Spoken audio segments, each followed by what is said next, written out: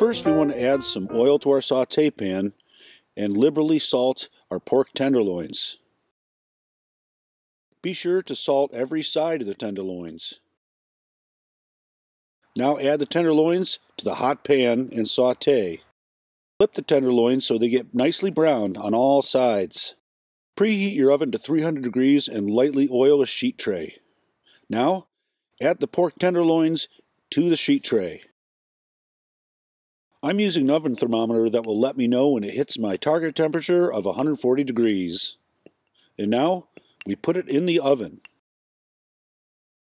Add more oil to your pan, then add your mushrooms, onions, and a little bit of salt. It looks like the fond might be getting a little dark and we don't want it to burn. So now I'm going to add a little bit of white wine to deglaze the pan. Now we fog up the camera lens, and then scrape the bottom of the pan to dissolve all those delicious brown bits. Now we'll add our garlic and give everything a good stir. Here I'm going to add a little bit of Italian herbs.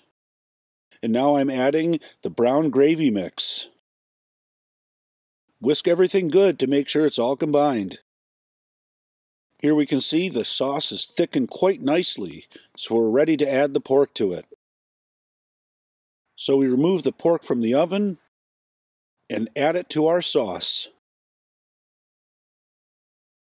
If there are any juices left in the sheet pan, add those to the sauce too. Don't waste any flavor. Now we're going to switch to our pearled couscous, and we're going to add a little bit of chicken base to it. While our couscous is cooking, we're going to thinly slice our tenderloins on the bias. This is a very attractive cut that will look great on the plate.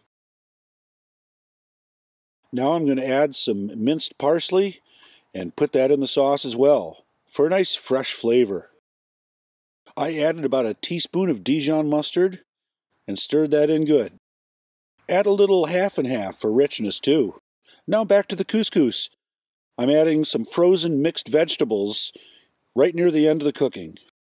And a little grated Parmesan and Romano. This looks like it's going to be really good. Coating the pork slices in some of the sauce before I put it on the plate in a pattern that we call shingling. It's a very attractive way to plate. And of course we add extra sauce on the pork because it's great sauce. Why wouldn't we? Pork tenderloin with pan sauce and pearled couscous. Do it.